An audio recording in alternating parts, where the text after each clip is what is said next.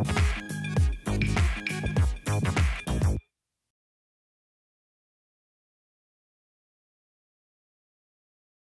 everyone, this is Zeeshan Shah and welcome to Zinteractive.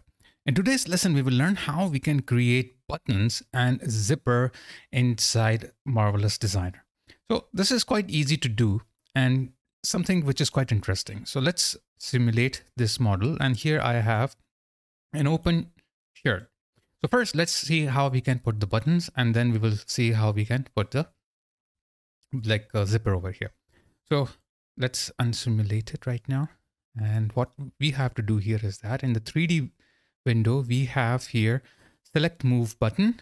If you want to move or select a button that you have already created, if you want to create a button, and button needs a buttonhole, and also if you want to close the button, so you have fasten button. So I will create the button right now. And we can create the button either in the 3D window or in a 2D window. So it's totally up to you. So I will create the buttons in the 2D window. It's quite easy to do that here. So just you have to click on it. Okay. And once you are done, it will allow you to make other buttons here. Okay. So let's make a few more like this. I think 4 is enough.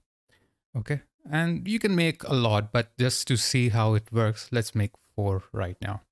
Now, one more thing you can do here is that you can go back here and make the buttonhole. This should be parallel to the button on the other side. Okay. So just select, create it like this. Okay. Make sure that they are parallel. And I'm just doing very quick, otherwise you can keep everything aligned. Now, once you have the button and the hole, so you can take later the fasten button option. Now, this will allow you to attach a button to the hole. So what you simply have to do, you have to click the button and then an arrow will pop up, and then you can take the arrow to the side, which is basically here, and click here, take it to this side. Like this, just like this. Notice they are not straight parallel, but just we are doing as an example. So not too that much worry about it right now. Once you're done, you can go simulate it. As soon as you will do the simulation, they will start to attach to each other, but it kind of look weird. The reason it looks weird because they're not properly arranged. So what you need to do is that just pull it on off until that they get kind of attached properly. Okay, just like this.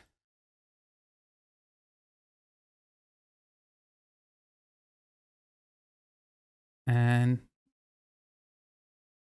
it'll take little effort to move it out.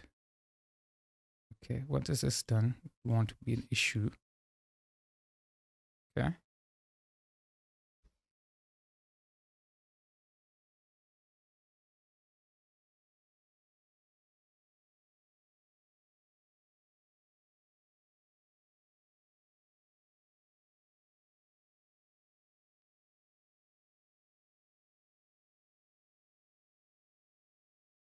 So here we go. We only the last part is left here.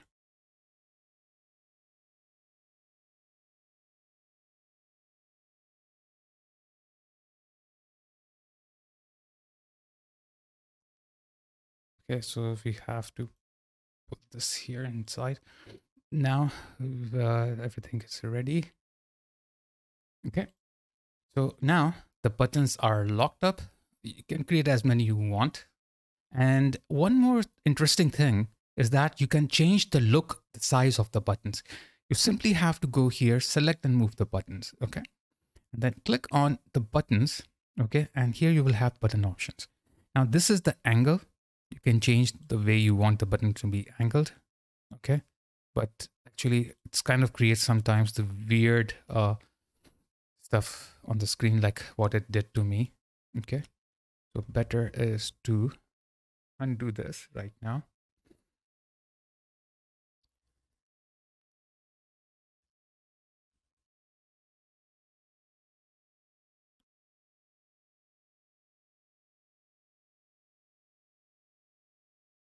Okay, so I'll select any one of these, and what it will do is they just like change the angle. It will turn it around or something like that. Okay, now next here we have the thread length. So what does the thread length do is that, like, suppose if I will type it here 1, so you can see the thread here length, the way it is attached is 1 millimeter right now. So I will keep it 0. Okay. And if you don't like the angle of it, you can simply go and change the angle. You can see it is rotating, changing the angle, but I will keep it as it is. Moreover, the most interesting thing I like is the style. So I can go here and see what kind of styles we have. Okay. To apply the styles, simply, so you can go to hardware and trim, and in the button, okay, and inside the like hardware and trims, and inside the hardware and trims you will see buttons, and you will get a lot of buttons over here. The one that you will really like, what you can do is that take that button, like suppose I want a button which is basically something like this. So I can drag this and drop it here in the button browser. Okay, and maybe I can take this one as well. And maybe let's see this as well. Okay. Let's do one thing because I don't have space here. Okay. And let's make more space. So that's all.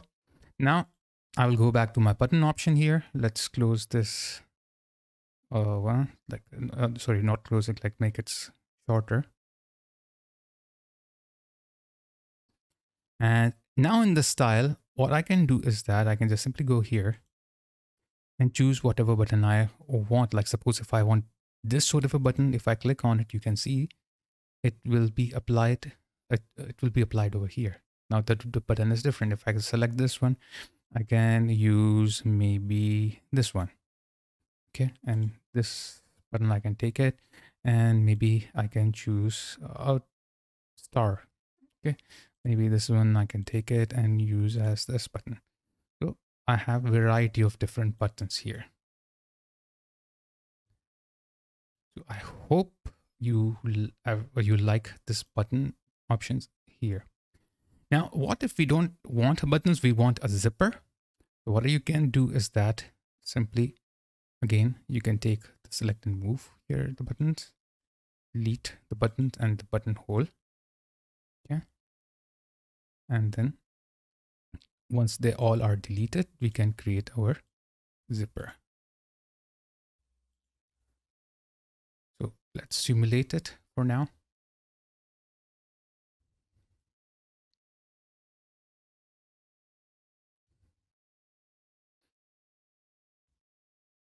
Apart from button, you can also create zipper inside Marvel's Designer, which is also quite easy to do that. Now, I have kept my shirt open on purpose so I can create easily the zipper over here. What you need to do is that just go on your 3D window, and on the top you will see a zipper option. Just click on the zipper option, and here you will see some seam lines have been highlighted. So these seam lines have been highlighted just to show you that this is the part where you can create the zipper. Now I will start from here, my zipper, and then all the way I will go to the bottom, like here, and then maybe some here as well. So double click it here. So it will turn into black. That means my first side of the zip is created. Now I will go to the other side, like suppose here. Okay. And then go down.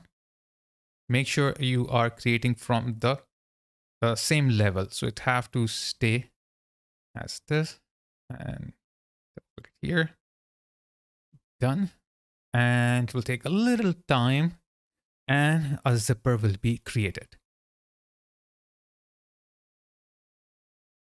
So here you go, you got the zipper here. Now, if I will start simulation, So you can see it has been zipped up. So starting from the top, from this part, you can see it is zipped at the end. And you can see clearly it's how detailed it is. So basically, the only 3D mesh over here is the zip and the holder itself. This rest of the thing is what is just a simple plane which have a texture of zipper on it. Okay, so that means if you will take this into Zbrush, the only mesh you will get is the like slider and the zip itself. But this will be basically a simple plane. So you might have to create a zipper inside Zbrush or any other tool to give it 3D realistic look. Even I think this part is also a mesh. Now what we can do here is you can open the zip. Okay, now how you can open the zip? First of all, you have to make sure simulation is off. Okay, and then take the moving tool or just and then slide it down with the moving tool as much you want it to open. As I will move it down till here and then simulate it again. So this part will get unzipped. Okay, so I will unzip it and you can see that clearly it is unzipped. So you can unzip the whole thing if you want, or you can keep it as it is. Moreover, what we can do here is that I can take the zipper itself, this whole thing. And then if I will go in the property editor now, I have the slider. I can change whatever slider I want. Like suppose I don't like this sort of a slider. Maybe I like this slider. So I can take this slider, and I don't like this zip itself, like puller itself. So I can change it to something else. Like maybe I like this ring sort of a puller. Okay, so this is how I will get the zip. So you can change to whatever you want, and you can move as like wherever you want to move it, how much open you want, like you want it to keep, totally up to you. And just if I simulate it, you can see it will open more now. Other than that, what we have here is the gauge. Okay, you can change the gauge to whatever style you want, like number 8, and it will see the size of it will start getting larger and larger. Or you can keep it smaller. Or if you can go in the percentage, you can make it maybe 60%. Suppose it will get more smaller. So this is how you can change the size of it. Weight, basically when if I will increase the weight maybe to 20 instead of 2 and simulate again, so you will notice that this part will become more heavier, and see how it is how the garment is reacting because of the weight of this like slider and the puller. Okay, so this is how it will work here. So I will keep it 2, and plus I can uncheck the fasten. If I will uncheck the fasten, what it will do is that it will basically, if I will like simulate it, it will unfasten the zipper itself, just like this. Okay, but let's undo that and keep it fastened. Reverse direction. So the part which is on the top, you can see, will go on the bottom. Okay, and you can see the zipper is starting from here, which is not right. Okay, so I will keep it as it is. Now I can switch the sides. Like the left side will switch with the right side, and right side will switch with the left side. So you can do with the move to opposite side. Okay, by clicking here. So I will keep it as it is. I will not change anything. Now here are some material properties. You can change whatever material you want. Okay, if you want to render it in the array using the Marvelous Designer, so you have all these options over here. Stopper is the bottom part. This is the stopper. This is the puller and the slider. So I hope you like the zipper part, the buttonholes part, and I hope you have enjoyed this lesson. If you guys like my videos and have not subscribed to my channel yet, so please do it and hit the bell icon. To support my channel, please watch my videos online and do not download them. Otherwise, I won't get any benefit out of it. which will demotivate me to make further videos. So please champion my channel and like them if you find them useful. So take care guys, stay safe, stay healthy, and keep learning on Zinteractive, your own training institute. If you're enjoying this series and want to binge watch the whole course without waiting for next lesson, then join my Zinteractive Early Bird membership plan. Once you are an active member, you will be able to binge watch all the courses without waiting for lessons to get published. Moreover, you can support my channel by joining Zinteractive Friends membership plan. You will get a lot of perks with that also.